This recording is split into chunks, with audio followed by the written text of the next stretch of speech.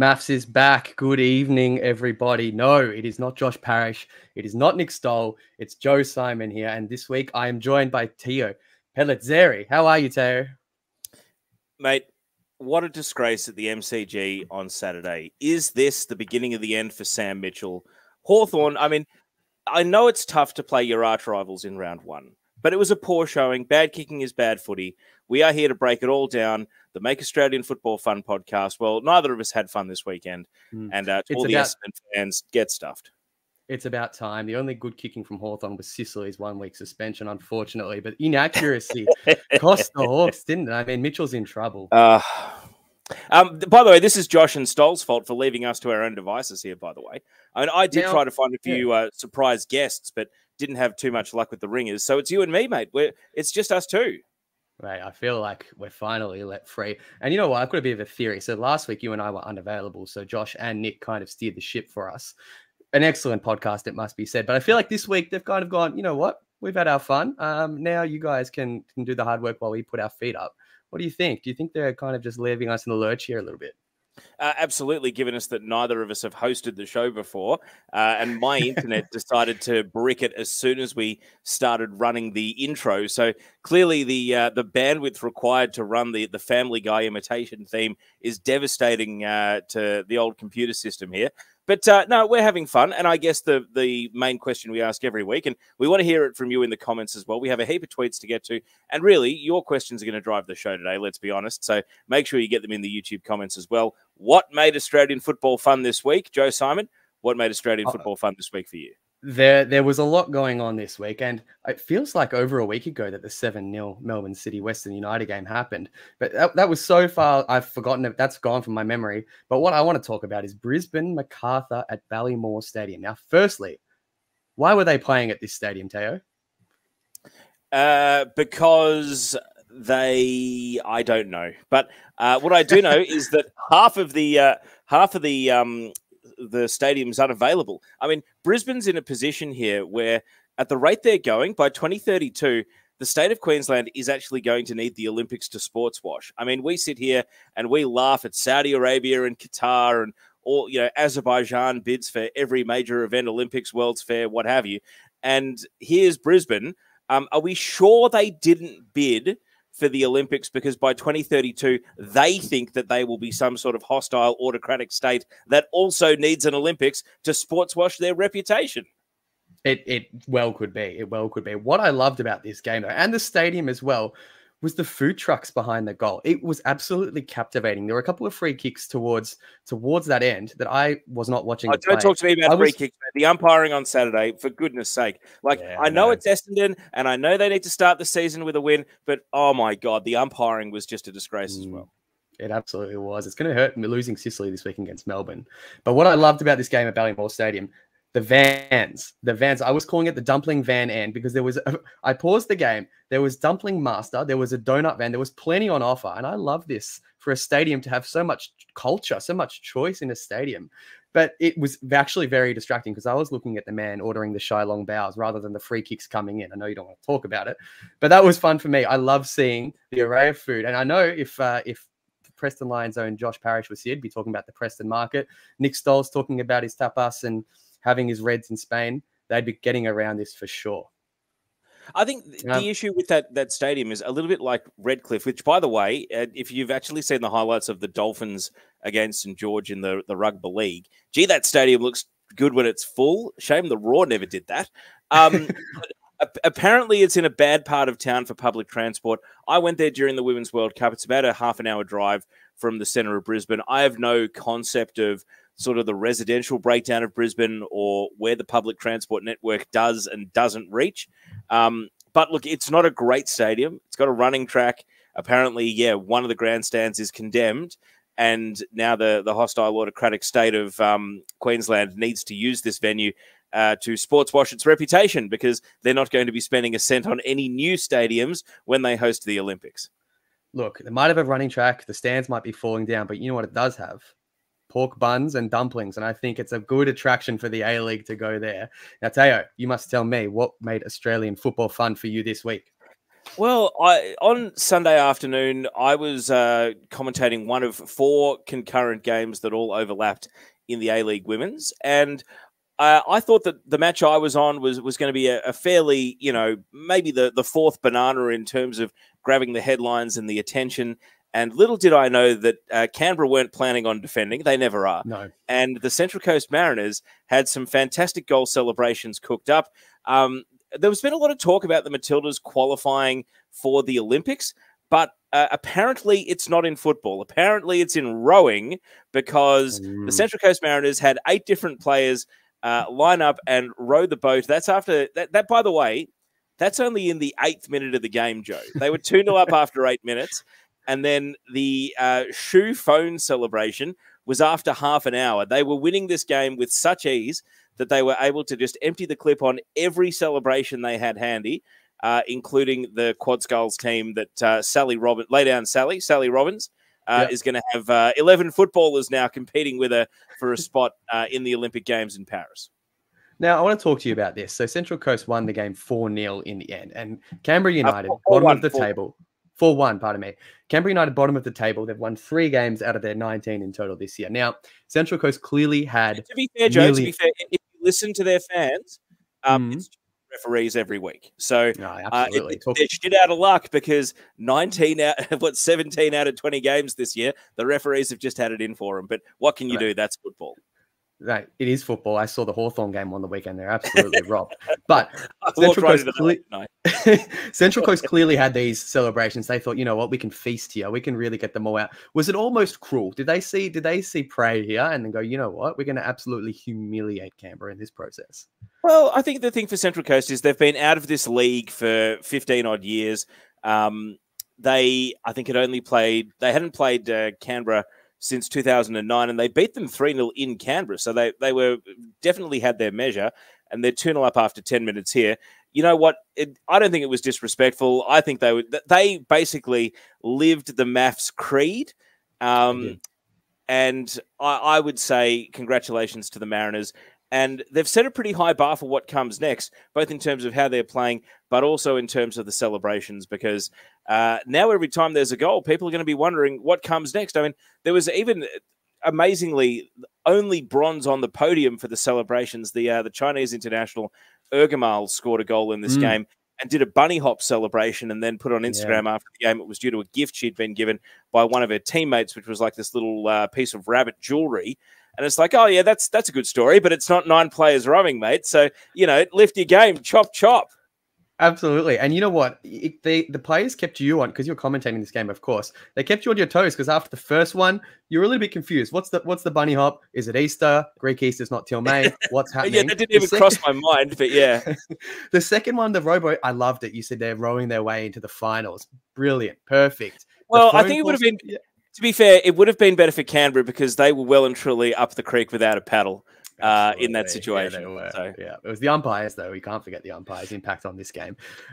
Firstly, thank you for getting your comments in. Simon on YouTube is saying, new coloured background, eh? That is because Teo and I don't know how to work this channel. We are not the usual hosts. We are trying our best. Nick Stoll, I sent my assistant coach to do the pod instead. Now, this is interesting. Teo, I was in Sydney over the weekend, and it was actually the first flight I had with Wi-Fi in flight. Game changing. Nick Stoll is not on tonight because he's flying to Australia. Now, if he's in the comments, if he's on a plane, he's got Wi-Fi. And I say, Nick, it's not too late to tune in, mate. You can jump on anytime you like. Yeah, that's I'm a little bit sus about that with Stoll. Is he in a departure lounge, or is he actually in a position where he can come on? I think, look, I don't know if you saw the footage of the flight to Bali that got turned around today. With the slightly disgruntled customer that seemed to be making a bit of a scene. I don't want Nick Stoll to be that person on his flight if it is in-flight Wi-Fi. Absolutely. Now, you mentioned the games that you were commentating over the weekend. One that you did was the Matildas versus South Korea. Lara Gucci, pardon me. I'm calling her Lara Gucci. She was the only scorer. There was 1-0. Unfamiliar territory. They were on grass this time instead of snow. But what I want to ask you, Teo, what is the music that plays after the goal? It wasn't the national anthem. Oh, no, that is the AFC anthem. So a bit like the Champions League, the AFC imitates everything, and they have little knockoffs, and they have the walkout anthem. So whether UEFA was smart enough to steal Zydok the Priest from the English royal family or whoever wrote it, we need Highbrow Parish here to tell us about our classical music history. The AFC has its own anthem, which is the walkout anthem. So similar to the FIFA anthem whenever they walk out at games. And then they have an abridged version of that after every goal. So to bring it back to footy, and there's no one here to stop us, you know how the Gold Coast Suns, they play the brilliant every goal? That is literally the AFC equivalent of that. So for everyone who gets cultural cringe every time we break the no sharing rule on this pod, just remember that the AFC literally does the same thing as the Gold Coast Suns at their continental tournaments after every goal. It is a bit different, though, playing the competition anthem rather than the individual team. Now, if we're staying on the topic... Are you saying that Australia should have taken the Gold Coast themes, the Gold Coast Suns fanfare, and we play that after the goals we score? It really is fanfare, isn't it? Oh, look, it's catchy, is all I'm saying. Now, one thing the Brisbane Lions... By the way, Handel wrote Zydok the Priest. There you go. Absolutely. Josh Parrish also seems to have in-flight Wi-Fi from wherever he's listening from, and has just messaged me now. He's always listening, Josh. We can always count on him. But the one thing the Brisbane Lions do well in the AFL, since we're on the topic, is each player, when they kick a goal, they get to select a song. And at the start of the year, the song sheet for each player is leaked to the public. I love this idea. This is a brilliant idea. I was wondering, what do you think? Say Bruno Fornaroli, he scores a goal. He's scoring a lot of goals this year. What do you reckon and this is off the top of your head, what do you reckon he would like played over the loudspeakers? I think if you're a Melbourne Victory player, the captain of the dressing room has to actually, how Arsenal used to have the rule that if a player the captain wore short sleeves, everyone wears short sleeves. And if the captain wears long sleeves, everyone wears long sleeves. I think the captain of Melbourne Victory has to pull everyone aside and say, you are choosing Seven Nation Army and nothing else. And if you don't choose Seven Nation Army, you're off the team. And that is what I would hope would happen in the Melbourne Victory dressing room. It's a very obvious question, isn't that one? I think that's the only one they played. Now, I want to move on to Wellington 2, Sydney FC 1. Now, the big talking point of this game was really hotly contested. Redmayne wearing a cap. Now, it was sunny in Wellington. His SPF, at least 80, I would say, for Andy. There's something quite cleansing about seeing a goalkeeper. This day and age, you got VAR, there's a lot of technology ruining the game. But when I see a keeper wearing a cap, I feel like everything's back to normal. I feel like home again. What do you think about it? I don't think we see it enough. I actually Absolutely. wonder, does the kit man for each club think to bring a peaked cap, even if it's not necessarily the goalkeeper's preference? Because I think that in our league, and I know a lot of the games have been kicking off a little bit later this year, not too many. I think December, January, February, we didn't have a single game kick off before 5 p.m. But we do have a lot of games kicking off in setting sun. So I am actually surprised that we don't see this more often, and I actually think we should take it even further, and we should have even sunglasses like Edgar Davids as well, and the goalkeepers should be allowed to, basically give themselves every opportunity. It's about comfort, though. I mean, some goalkeepers probably, would get thrown by the idea of having a hat on their heads, whereas I don't know if you feel, as though it's that big a deal. I would have thought protecting your eyes from the sun is the number one priority. Absolutely. And I think in Wellington as well, in New Zealand, they've got some beautiful snowy mountains there. I think Paulson could bring off the big ski goggles. I think that'd be a good look as well. But we should talk about the game a little bit. Barbarouses, he's having an amazing season. Another goal and a brilliant assist on this one. It's 11 goals and 4 assists for the season. How well is he tracking this year? Is he top 3 for player of the year? What do you think? You're on the panel. And there's Edgar Davids popping up on my screen. You can't tell me that Andrew Redmayne wouldn't be a better goalkeeper in the sun. I know that those were medical glasses for his vision issues, but imagine those just a little bit darker. I mean, it's almost like the NFL receivers that have the on their helmets, they have the shield over their eyes so you can't see which direction they're looking before they run. Maybe that's the next thing, that you have glasses that actually hide where you're looking. So on penalty kicks, you can look to either side of the goal and the goalkeeper can't read where you're eyeing off before you take your penalty. It could be a game changer. What about the Apple Vision Pros with each player's penalty side listed on in the inside of the glasses? It's funny because if I can really wind everyone up, as if the no sharing rule violations weren't. Can you imagine if you had the Apple iVision Pro, but it tells you where you are on the pitch and what your XG would be if you were to shoot, and you actually make your decision on whether to shoot or pass based on, and as soon as you get over 0.5 XG and you're more likely to score than not, that's when you start shooting and decide against it. Hey, don't laugh at it. Elon Musk could become the Pep Guardiola or the Jose Mourinho of the 2030s if he's able to develop the brain chip to the point where he can implant it in footballers. Mate, it's the future of goalkeeping headwear, that's for sure. Keep your comments coming in. There's plenty coming in. Run them memes on YouTube. So many violations. Yes, there is. We don't make any apologies. We'll try to keep it minimal. Let's move it right along now. There was a big announcement this week. A new team has come into the league. Quite controversial. Some people didn't want them in. Some people did want them in. But I think the Tassie Devils is a good addition to the AFL, Teo. What do you think? Yeah, and a lot of people have kind of been underwhelmed by the colours and also just the map of Tassie with the T on it as the jersey. I think disappointing.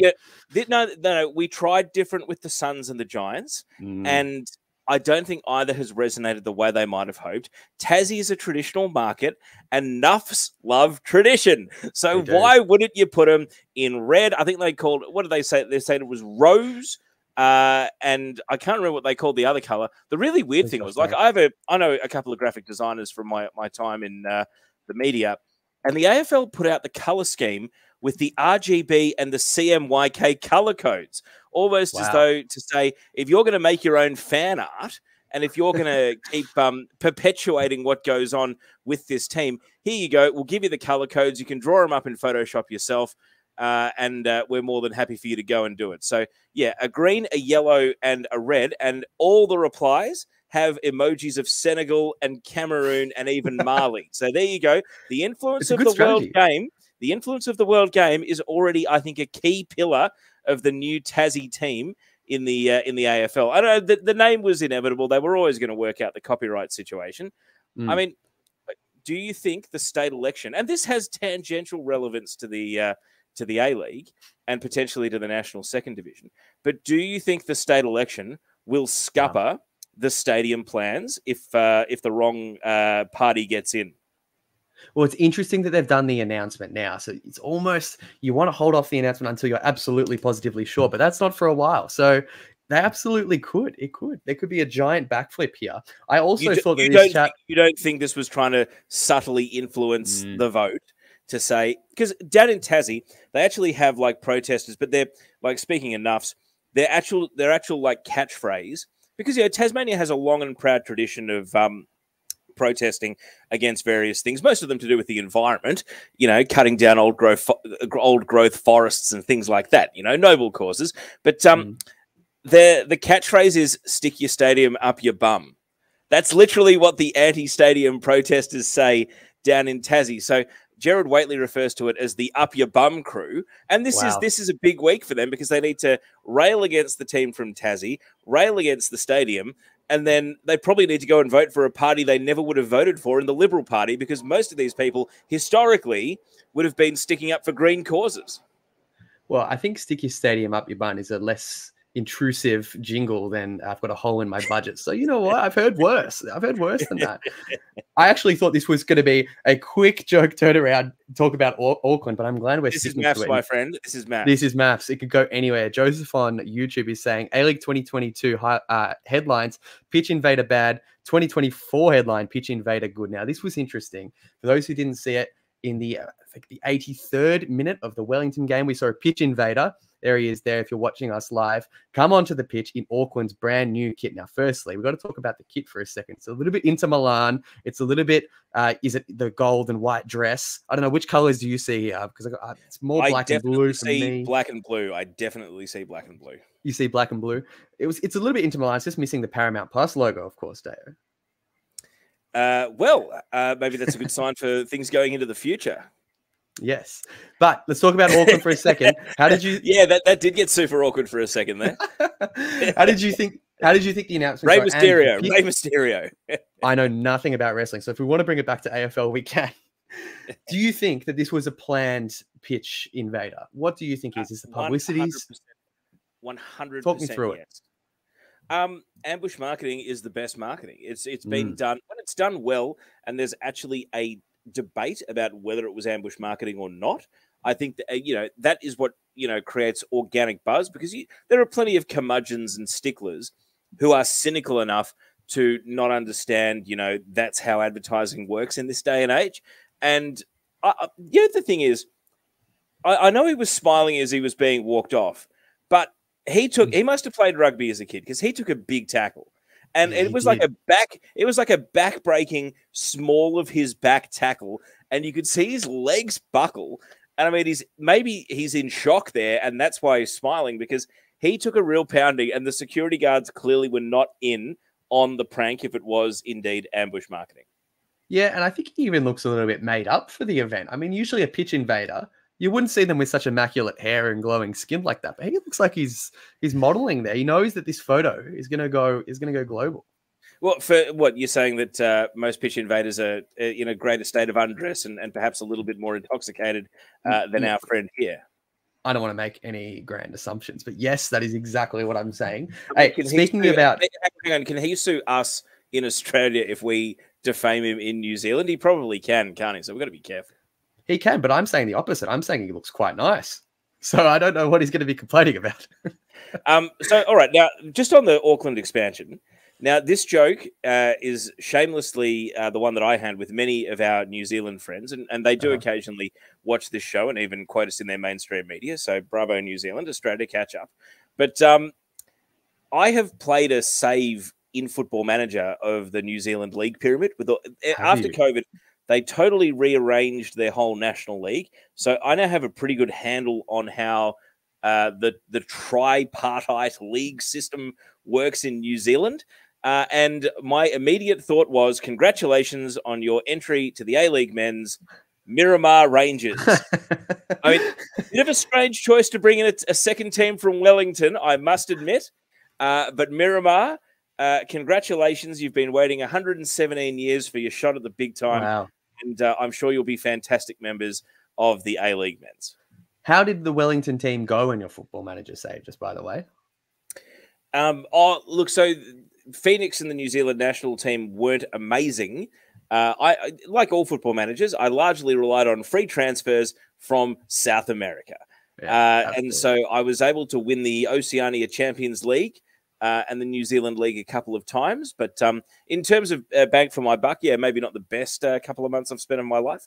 But I went and did it, and at least I have now an intimate. Whenever I see the junior club of a lot of Wellington Phoenix players, at least I know where they've come from. And I think the best suggestion that I did see, and I don't know how we can put this tweet on the show or not, or if I can just attribute it to Geraldo, who is a regular listener to MAFFS, but he said when Christchurch come in, if they can play in the traditional Christchurch colours of red and black against the Auckland team in blue and black, we can have the Milan Derby in New Zealand. Wow. And I thought, absolute genius. If anything, we need to ramp up the pressure on Christchurch to become the next New Zealand market to enter the league. Absolutely. Forget the Milan Fashion Week. I think we've got the New Zealand Derby that's pulling out all the stops there. Also, I hear Miramar is making a big play for Chris Wood. So, I mean, he scored on the weekend. He could, he's a free agent. He's looking for a club. Another game you were commenting on this weekend, Teo, was Western United and Melbourne Victory, which ended 2-2. Now, I want to know from a commentator like yourself, where does Garuccio rank on a commentator's dream for an equalizer, a winning goal? Because it rolls off the tongue, and he did a magnificent job getting that one out.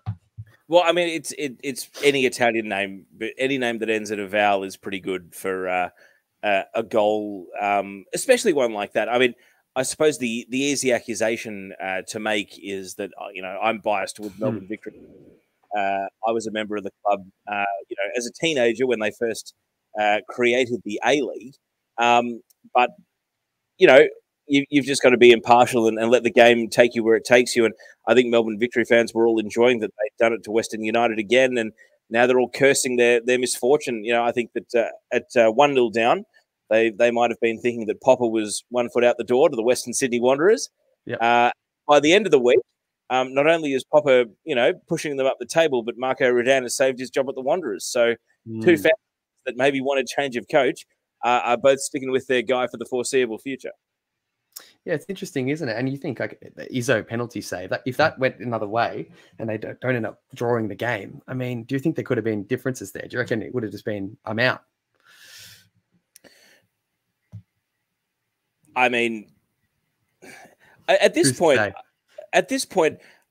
I think that Wanderers were so ready to lose to Perth and, have a change of coach that I kind of feel sorry for them in that they have a coach that is treating his own fan base as the adversary, a group of players that are doing it for each other, and in spite of all the criticism from the outside, which again is primarily from their own fans, and they're playing a style of football that none of the fan base enjoys. And I feel for the Western Sydney Wanderers because now they go into the international break where they get to experience exactly the same thing with the Socceroos. They just can't escape. They just can't escape. They're getting it from all sides at the moment. Well, speaking of the Socceroos, the squad was announced. Now, Nisbet, the big name in here, what do you think of this move? What do you think of the ins, Teo? Who are you excited to see? Was there anyone that was left out maybe that you're kind of thinking maybe they should have been included in this squad? I'm sorry, who are we even playing in this window? That's a very, very good question. I'll hopefully get Josh Parrish on the line very shortly to confirm. But while I looked it up, tell me about the squad and who you like. No, look, I think Australia will be fine. At the moment, we are easing through qualifying. We've got this Lebanon double where we play them at home and then they play us at home in Canberra. And I think that's good by the FA. Another game in Southeast Asia, another game in Qatar, another game. Yes, it might have been a bit easier for our European-based players because they're already halfway home. But I actually feel as though this was a good political move, do the right thing. It's interesting we've got both Lebanon and Palestine in this group. So I think for once we're actually getting to show that we are good AFC citizens. And it's one of those things that really gets people worked up.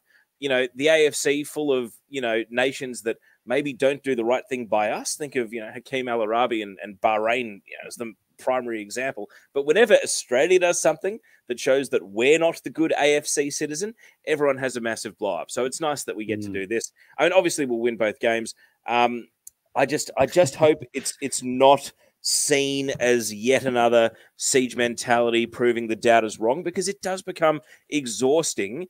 I mean, if anything, now's probably the time for Arnie to really get back on the home of football government funding train, just because, a lot of politicians do consume Sky News and News Corp, and they may have been reading stories about a certain high-profile Australian football figure, misbehaving overseas. So I think Arnie needs to grab back the narrative and start his lobbying again, because we certainly won't be talking about the actual football we play. So. Well, absolutely. I mean, you say that though, but Lebanon, they're in second at the moment, 4 points behind. So if there is a slip up in the first leg of the infamous Lebanon double, there will not be a slip up. There will. Hey, I'm just saying. I absolutely give you a MAFFS guarantee for whatever that may be worth. a MAFFS guarantee that Australia will win both games, and I would even go as far as to say we will keep a clean sheet in both games. Hopefully a Lebanese food truck at the next Brisbane home game as well. What do you think about Nisbet? Do you reckon this is his chance to really, stick his claim and solidify his place in the squad? Well, but the thing is, though, he has been called in, and it's a good call up that I think a lot of people, from the sentiment of it, agree with.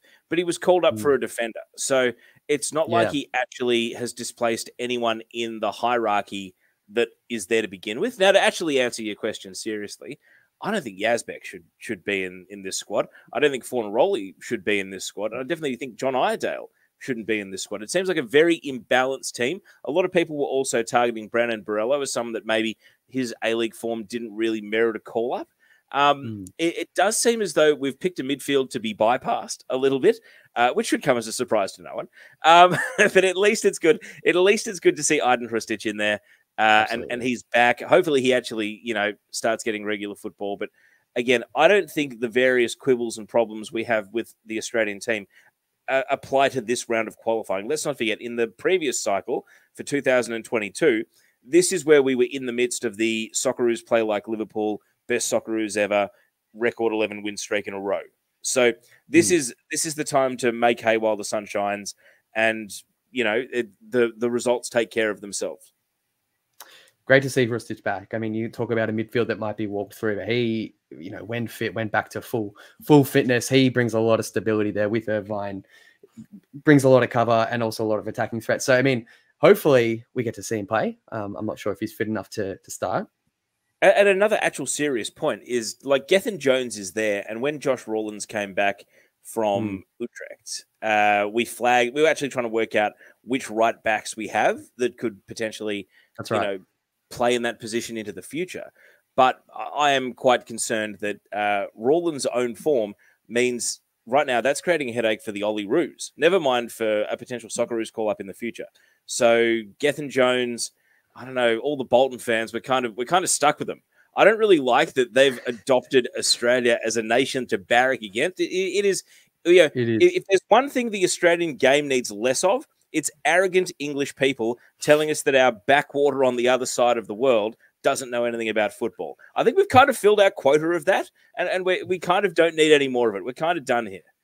It's one of the more unusual rivalries in football is the nation of Australia versus the Bolton Wanderers fans. I mean, I hope to see a few of them donning some Lebanese jerseys over the next couple of weeks. Maybe they'll pick up a new team. Keep your comments coming in. And I know Josh and Nick aren't here, but we've got a record number of people tuning in. I don't know if that's a coincidence or not. Record numbers last week. We're keeping it up this week. So thank you for all your comments. We had a question about Ange this week, Teo. Now, if we didn't see it, Ange was asked a question about plastic fans in the stadium. I don't really love the term plastic. On the very topic of arrogant English Absolutely. people who think that their accent gives them some sort of precedence over all aspects of football, and that English Premier League perfectly happy to take the money of international rights that makes it the international powerhouse that it is and the richest league in the world. But then as soon as the very people whose eyeballs contribute that record amount of money start to have a buy-in in opinions, well, that's a big problem. So it doesn't make much sense for quite a few reasons. Now, I want to know what the journalist is thinking asking Ange this question as well. Someone who grew up in Australia, has traveled overseas, has worked overseas, has now come to England to work. But you've seen a few journalists over the past 6 months ask Ange questions where he's just batted them straight back. They've been silly questions. It started off with a Harry Kane jersey from a German journalist coming in with a Bayern Kane top. It's not going to end well. So to be fair to the German journalist, based on what has happened since, that guy is starting to look like high art. Like he actually might be following. Right. Yeah, well, he might be following Shane Gillis as the next stand-up host of Saturday Night Live, the way things are going, compared to all the other gimmicks the journos have pulled over there since. Well, I think Ange's response to this, and the question was, what do you think of all these plastic fans coming into the stadium? Now, there's a lot of South Korean fans at Tottenham games, mainly because of Heung-min Son, the captain there. You see a lot of them in the crowd. You see a lot of foreigners coming in. There's a lot of tourists, but I don't understand the problem here. It's a ticket. And for people like us in Australia, if I had the chance to go over and watch Tottenham, absolutely, I'm spending a lot of money to get a seat there. Why would you ask Ange this question? And I think he answered it perfectly. He kind of shut him down straight away. But what did you think of it, Teo? Well, are we sure that the same people who were behind the Auckland jersey getting onto the pitch weren't behind this question? Like, almost to the point where Ange, if Ange was wanting, I don't think he needs to do this. I think people ask these stupid questions purely off their own volition. But can you imagine if, as a bit of a quid pro quo, he says to certain journos, I'll give you, this information about an injury or about how I might set up tactically against this opponent, but you have to ask me this particular question in a press conference and then just keep your poker face on when I absolutely rip you a new one on my answer. A lot of referees have come out and talked about, the influence of Sir Alex Ferguson on them, both implied and also like literal, and how it would affect both consciously and subconsciously their decision-making. Are we sure Ange isn't Jedi mind-tricking these journos? The journo's almost thinking, I can ask a smart question, which gets a smart answer, and my tweet will get 2 likes and no retweets, and it will come and go, and no one will pay it a moment's attention, and I won't get anything out of it. Just how I tend to run my Twitter, just a lot of nice, vanilla, honest stuff that doesn't try to, fool or mislead people. Or I can ask a silly question, which he hits me for 6 on, but at least that will go around the world. I do start to wonder if journalists are actually putting their heads into the bear trap in order to get them chopped off because they know that's the way they can make a name for themselves. It's an interesting way to live, Taylor. And look, I know you wouldn't do it yourself, as you described. Like, yeah, I've seen your Twitter account. Boring. I'm too boring. There's a reason that there's a reason you and me are hosting this podcast in the absence of Stoll and Parrish. It's because, you know, they're the born entertainers. I'm sorry. Hey, listen, we've been doing a really good job here. We saw the new audio, we saw the new background on MAFFS. It's a game changer. They might not walk straight back in next week. But let's get on to Andrew's football, because it wasn't a great game for Tottenham. It was a 3-0 defeat to Fulham away, a game they probably should be winning. Fulham are a tricky team, but I spoke about this, I think, last week or the week before on the podcast. Ange Ball hasn't looked the same as the start of the year since maybe January, February this year. They've had a lot of tricky games, and they're not playing the free-flowing football that kind of Ange, when he came into the team last year, it was attacking. It was really attacking. It was open play. It's been a little bit, I want to say, a little bit cagey, and I don't know whether it's because the opponents like Fulham are a little bit more organized.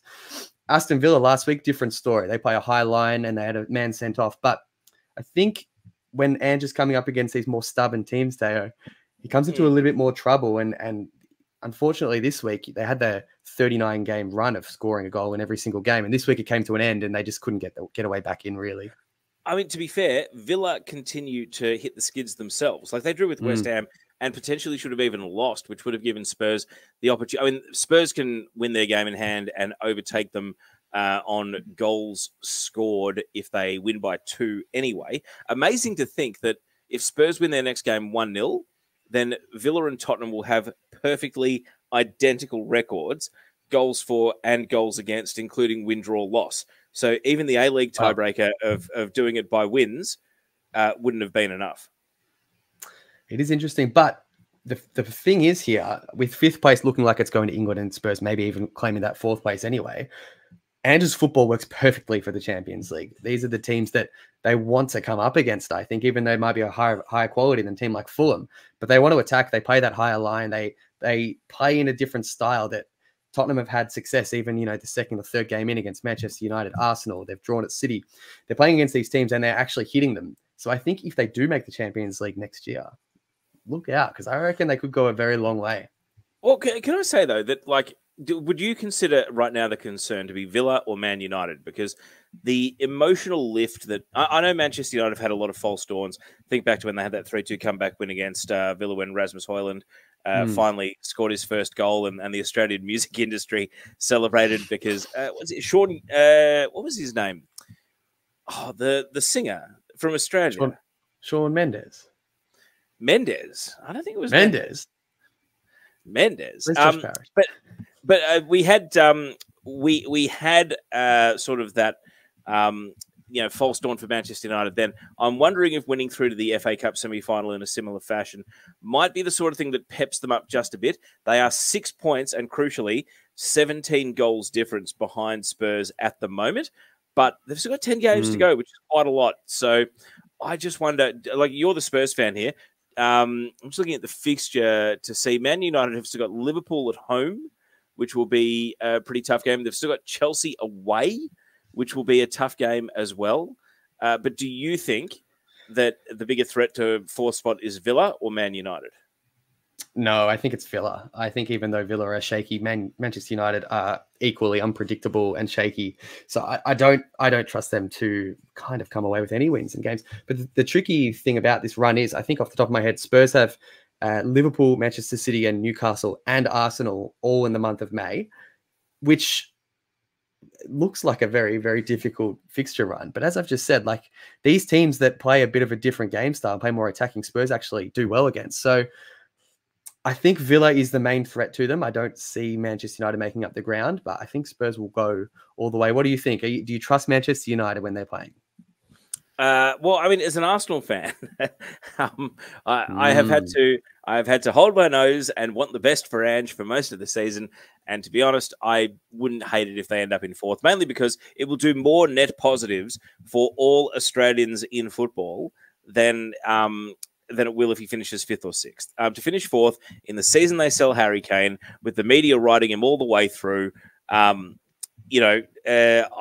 believe it would be the tide that lifts all boats for the Australian game if Ange can finish 4th. Now, speaking of which, speaking of plastics as well, it's a neat little segue here.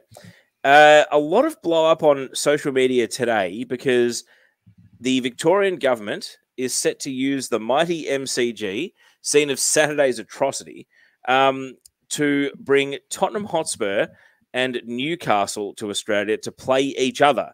And a lot of Australian fans were saying, we've kind of had enough of these friendlies. Whatever happened to the A-League All-Stars? Joe, you are based in Melbourne. Ooh, will you be forking out a big sum for Tottenham versus Newcastle at some point in the next couple of months? How big are we talking? What's big? I mean, big me might be different to big you, Teo, up there in Sydney, so I'm not so sure. Oh, okay. Big me would be, do I have accreditation? And then too big would be, do I have to pay? Yes. No, I'm kidding. So if it was Arsenal playing at Newcastle or Spurs here in Sydney, I probably would go. I wouldn't fly or drive into state for it, but I don't know. Let's say tickets start from $150, and that gets you potentially nosebleeds at the MCG. I probably would, begrudgingly. I think I was just talking earlier about if I had the opportunity to go to England, I'd go to watch a Spurs game. It'll be a lot more than that. So I think even though it is a friendly fixture and not against the A-League All-Stars, I think I would probably pay it. And I think they can. You sell 100,000 tickets. I think why not? Would you go? A lot of the cynics, of course, are saying this is, 72 hours after both teams will play their final Premier League match of the season, literally like Barcelona when they played the A-League All-Stars two years ago. They will play their final Premier League match, and almost like they've got another away game, they will just go straight to Australia. Players that go to the Euros probably won't come. So, Toros here saying Spurs versus Newcastle reserves. But that experience is still, when's the last time Newcastle came to Australia? Probably in the NSL era, I'm guessing. Yeah. And Spurs last came here in, I think, 2016 for the Champions Trophy when they played Juventus, I think. I thought they played Roma and Manchester City. I could be mistaken. I might be thinking of... I know they came out here, I think, 2015 and 2016, and Spurs came 2016. We had Real Madrid, Man City, and Roma one year, and then I think Spurs, yeah, you're right, might have played against Atletico Madrid the year after. Yeah, but look... It's good opportunity. I mean, we saw that when Liverpool came, it was a little while ago now, but 100,000 people at the MCG, that went global, how good that looked and how many people were singing. I don't think Newcastle fans will be singing as loud, but as an exhibition game. Now, let's talk about the A-League All-Stars. Now, would you spend the $150 if it was Tottenham against the A-League All-Stars instead of Newcastle? I mean, again, as an Arsenal fan, almost certainly not. It probably depends who's in the... It depends who's in the A-League All-Stars. I know that, again, a lot of people have been asking, where are the A-League All-Stars? Why aren't they a part of this? I feel as though the Victorian government are kind of sneaky dogs when, and I can say this as someone who fled during COVID. Don't judge me too harshly. Sneaky dogs that kind of, they went for Brazil versus Argentina, but when they had to cancel like Brazil versus Argentina, said, we'll make it up to the Victorian people. It's like, how about having a word to Victoria Police and how they behave at Melbourne Victory games? That is how you make it up to the Victorian people. Absolutely. You don't do it by booking Spurs versus Newcastle at the MCG. But they've got this kind of big event mentality, and they seem to have brushed the A-League, even though it's ours. The Victorian government is actually committing cultural cringe as we speak. They're willing to underwrite netball, but they don't want a bar of local football. I don't get it. So it's kind of frustrating in that respect. And I mean, A-League Women's All-Stars, that rumor about them playing Arsenal never really went away. And the way Arsenal are going at the moment, I think the A-League Women's All-Stars would beat Arsenal, because I don't know if you saw the WSL at the weekend, Joe, but Emma Hayes was in the doghouse for a few things she said in the media, which weren't very MAFFSy, so we won't get into them. She had half her team out injured, including Sam Kerr, and still just destroyed Arsenal 3-1, and appears to have blown the WSL title wide open while ending Arsenal's season in the process. So I think bring them out here now, because their brand is strong. They get huge crowds, but they are a very, very beatable team. They're vulnerable. That would now. Do you think that would sell at the MCG with the way that women's No, football? not even close. But you don't think it would? No, it might get 20,000 though. I mean, I would have thought Amy Park would be a more appropriate venue if that was to be played as a standalone game. And I mean, I think the other factor is, you know, we've got Caitlin Ford and Steph Catley and Kyra Cooney-Cross on the Arsenal team. I think if you sold a category of ticket where like you're in the first 2 rows, but all the way around the stadium, and it allows you to bring in the most beggiest, desperate sign that you want. Give me your boots, give me your jersey, give me your bank account number, and you can bring in your lunch money. If you sold a category of ticket and it was like, this is the cringe-free zone, we will not judge you for what you put on the sign, I actually think that ticket would be a bestseller, because there are lots of people out there who try to demonize these poor kids. But I say, if that's what brings you through the gates, if that's your motivation to go, I'm not going to judge you, but maybe I'm going to charge you a little bit extra and make some money off you. I think it's a great idea. And also it's a great opportunity for a photo, as we saw on the weekend with Courtney Vine, her interaction with the Knicks fans. Now, this actually came through on Twitter. Roscoe mentioned Courtney Vine's interaction with Knicks fan at yesterday's A-League women match in New Zealand. Good banter and in good nature. We've got the photo here. Now, what did you think of this? Because they were giving it to Courtney all game. And then she's good enough to come up and take a photo. It was quite MAFFSy. I loved it. Look, Courtney Vine is a very good sport, and she also celebrated in their face in a tasteful way, not in an antagonistic way, when the 4th goal went in. Look, there's a lot of smiling faces from those Wellington fans there. So I say bravo, Courtney Vine. And you know what? Fair play to those Knicks fans. Again, you know, this league, the A-League Women's, is still kind of finding its feet. You know, we know it's a great family-friendly league. We know it's great for kids. And I think adults and like football supporters who want to, you know, be colourful and noisy and barrack for their team, they are still finding their way in this league for what is fair game and what is crossing the line. And so to see something like this, I think that's a perfect balance. And I think we can trust that, you know, the Knicks fans, look, I've had them in my DMs in the past complaining about what I've said about them. But, you know, like my fellow redhead Courtney Vine, I just brushed it off, mate. Absolutely. You gave it back too, just like Courtney Vine. Not quite. Now, what I noticed about this photo is there's a man wearing an Angry Birds. What would you call it? A hat? Is it a beanie? Oh, is that Angry Birds? Okay, I thought it was a chicken farmer. It could be. It could also be a chicken farmer by trade, but that's definitely an Angry Birds hat. Is the person next to him definitely wearing Wellington colours, or is that a Richmond Tigers hat? That looks like that looks like a Tigers logo to me. I want to know that person's thoughts on Adam Uze. Absolutely. And the umpiring decisions on the weekend. But this is what I love about this photo. There's a lot going on. There's a truck in the background. I don't know if that's another food truck from Brisbane. They're all trying to work it out. Courtney's giving it back. It's a lot of fun. It's very MAFFSy. Good on Courtney. And look, Teo, we had a lot of comments come through over the week. Were there any that really caught your eye? Are we talking about the tweets that we got to the show? Absolutely. All right. Have a look if I put you on. Yeah. We had a bit of discussion about what's going on in Queensland, and you mentioned the venue earlier. I mean, Josh here, as we lose the photo of Courtney Vine, Joe. We're all still learning here. Yeah, it's our first. She's back. It's our first day. Josh just said, I don't know. I just think we should bring back the North Queensland Fury. Now, did you own a Fury kit, or was it just a Wellington kit that you owned? I own a Wellington kit, not a Fury kit. They weren't around for long enough for me to purchase one, but I wish I did. Did you have one? No, of course not. I do remember going to watch them play when that season Robbie Fowler was playing for them. I mean, when they're the away team, I do feel like they were just another team. I feel as though a lot of their identity was caught up in, playing where they did, the Franz Straka era, one of Isaka Cernak's many stops among his 9 clubs that he played for. But I don't know. Maybe there's a time when they will come back to the A-League. But I do feel as though Tassie is now starting to move, and Christchurch are now starting to move further and further up the pecking order. I mean, Tassie. I mean, they've already got the AFL team now. What do you think, though? A Tassie team in the A League in the next 20 years, is that on the cards?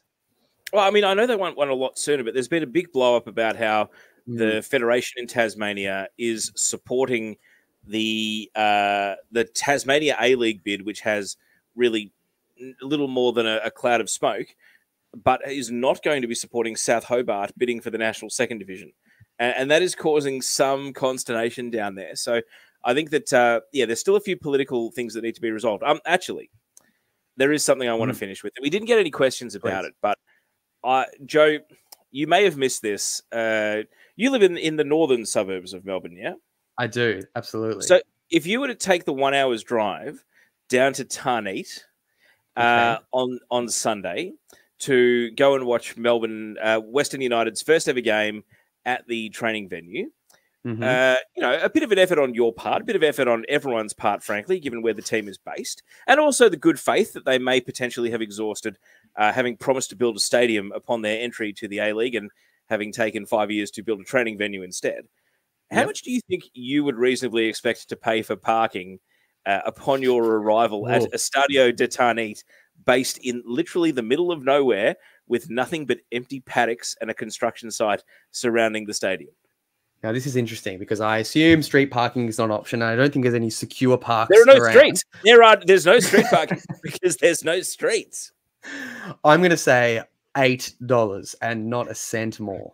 Right. Well, if you had perhaps doubled that and then added 4, you would have found the amount that was being charged for parking. Now, I don't think that's fun. Like, the goal of this podcast is to make Australian Football Fun Society. What was fun in Australian football this week? What would make it more fun next week? You know what would make it more fun? Not gouging the poor bastards that have shown faith in your club which is late on delivery for literally everything. How could you do that to them? Of all the people, only the true believers, the last ones standing who are still flying the flag for this club would have gone, and you decide to sting them for $20 to park in an empty field. I mean, let's make come on, Western United. Let's make Australian football fun. Parking should be free. And I mean, do you really think that, paying that $20 just to get out of your car, do you think that came with security for your car? Do you think if someone came and hot-wired or broke your windows, there'd be security guards running up to protect it, like in a Wilson parking lot where, you might be paying that sort of money to park in inner city Sydney? Of course not. It's good on you for raising this. And I think the way to make it more fun, we have a shuttle. We have a free shuttle from the northern suburbs, like myself. Oh, well, from the northern suburbs. Mate, the shuttle from the nearest train station was already working hard enough, mate. I think, you know what we could do? We could grab the master dumpling truck from the Brisbane ground, bring it down, everyone pop in the back, maybe, try a hand making the dumplings, and we go down together. Then $20 between 30 people, not so bad. But yeah, I'm with you. You can't be charging that amount of money. How much was the ticket to get in? Less than parking. I do think it's only $10 to get into the A-League Women's. So you paid. Now, to be fair, it was $10 for members. And I also think it was $10 for people who carpooled 4 cars or more. But if that, and perhaps the sneakiest, Lewis says he wouldn't have paid more than Tree Fitty. Well, if you want the Loch Ness Monster, that's the amount you pay. I do believe they had a page on their website about how to get to the ground, and it said details about parking will be communicated at a later date, and that later date was on match day as the tweets started rolling in saying, oh my God, it's $20. And then the web page actually updated and said, oh, by the way, parking's $20. Yeah. Tickets $5, tickets $10, parking 20. So I say we need to, take a page out of the Central Coast Mariners book. You don't get charged for parking at a regatta, and that is what the Central Coast Mariners were holding at the weekend. Western United they want to play 3 men's games there before the season's out. And look, it did look good on TV. I thought that the surface played pretty well, and the actual match, was good entertainment. Newcastle had a win, but the pitch played fine, and I haven't heard a single negative thing from any of the players or even the media that went to the game. But come on, we need to get some goodwill back. and a bit of maths is the way to do it. Absolutely. A bit of maths goes a long way. And thank you, all of you, for tuning in today. All your comments on Twitter and on YouTube. Teo, before I let you go, I mean, it's only a 55-minute show today. It's an espresso edition compared to what we usually do. But any final comments from you? I mean, Easter Monday is kind of, if we can't beat Essendon, then Easter Monday has to be the top priority. The Swans are actually good this year, so I don't think we're going to be able to beat the Swans. We've got the D's next. The D's are playing well, and they've had our number for a number of years, so I'm not optimistic about that whatsoever. Look, I'm realistic about Hawthorn. I had us, well, not really. I had us coming 10th this year. Might need to just readjust that down to about 14th, maybe lower. But Easter Monday, for God's sake, I just want to beat Geelong. I just want to beat Geelong. Yeah. Hey, I think Essendon, I will cop a 2-21 season, or even like a 3-19 season. But if one of those wins can be against Geelong, I might actually be happy. Look, I think Essendon Hawthorn were the better team on the weekend. They kicked themselves out of the game. Because bad kicking is bad footy, though. Sam Mitchell wouldn't want this to be the weekly Hawthorn experience. Leaders playing poorly, bad kicking for goal, youngsters stalling. I mean, he's not the warmest figure, Sam Mitchell, to the media, and I feel as though the media have got their claws into Bevo. Simon Goodwin is maybe evading their grasp for now. Same for Justin Longmuir, but the heat will be coming for Adam Simpson, and of course Clarko is only ever one press conference away from his next gaffe. But once the media has kind of had their fill, then they'll be coming for Sam Mitchell, and then I'm concerned. The real concern is Harley Reid at West Coast and what he's going to do to lift that team up the table above Hawthorn. We hope not. But also the parking on the weekend, Hawthorn-Melbourne, huge game, probably at 70,000 there, less than in Tarneet. I think it's only about $12 at Yarra Park, and you can walk right in. One last thing, Joe, as we want, we'll get this down before the hour mark, everyone. Don't worry. Torres says, "Are you still talking about sport?" Have you seen the film? It's a Netflix exclusive, The Platform. I have not. Okay, so people who have seen it will know what I'm talking about. Basically, it's one of those sort of conceptual films like Cube or Saw, trapped in a confined area sort of film. Basically, two prisoners wake up on a platform in a building, and it's got a number on the wall, and each day they wake up on a different number, and no one knows how many platforms there are, but they only get fed once a day. And it's fed, so there's a big sort of cavern in the middle that goes all the way down to the bottom, and a platform lowers each level. And if you're on platform 1, you get all the food you want. And if you're on platform 5, half of it's been eaten. And if you're on platform 80, you starve, right? Okay, sure. And I just think that the AFL coaching sack race is very similar to the movie Platform. And right now, Sam Mitchell is up on number 1. He still gets to eat. He's and feasting. Luke Beveridge is down on platform 100. He's starving. And I just get the feeling that at some point, Sam Mitchell is going to wake up this season and he is going to be on level 100 and he is going to be in big, big trouble. He's going to be in trouble. Daniel on YouTube says, make Hawthorn fun again. We're trying our best. We certainly are. I think with the AFL this year as well, Teo. Now, Hawthorn, I just saw a comment come through saying, are you still talking about sport? We're getting there. Don't you worry. Now, Hawthorn, they brought back Jack Gunston. Now, a very feel-good story. Back after just 1 year at Brisbane. His inaccuracy on the weekend. Does he keep his place in the side this week? Do you think I ever forgave Jack Gunston for the 2012 grand final? He's my least favourite triple premiership player. And there's a few of them as well. Look, we should probably...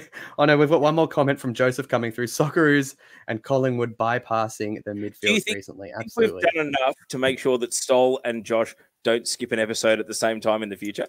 No, I don't think so. They really couldn't keep us under control, could they? But it's been a pleasure chatting to you, Teo. It's been a very fun 59 minutes and 8 seconds. We've covered everything here. Any final comments before we leave? Just let me cue up the exit video before we say goodbye. And make sure you subscribe to the podcast, rate us 5 stars, post it on Reddit. Make sure to be as obnoxious as possible when you post it on Reddit, just to wind everyone up. It seems as though that you know, again, a bit like my Twitter, doing something honestly gets you nowhere. Doing something in an antagonistic fashion gets a massive amount of interaction. Absolutely. So if you are going to post a link to MAFFS on Reddit, do it in a really obnoxious way that gets as many replies as possible, or just put factual errors in the post. You know, say that you know, these guys talked about the upcoming games against Palestine, and people go, no, Lebanon, and then that'll massively signal boost the post because you've deliberately put an error in. So, you know, thanks and success. Yeah, Nick Stoll and Josh Parrish both missing today due to a fist fight after last week. I mean, who knows if it's true? It doesn't really matter at this stage. We just want the numbers. So it's been a pleasure talking to you, Teo. Hopefully you've got that button ready. Let us know in the comments how we went hosting today. It's our first day, but we always try our best. Thank you always for watching, and thanks and success.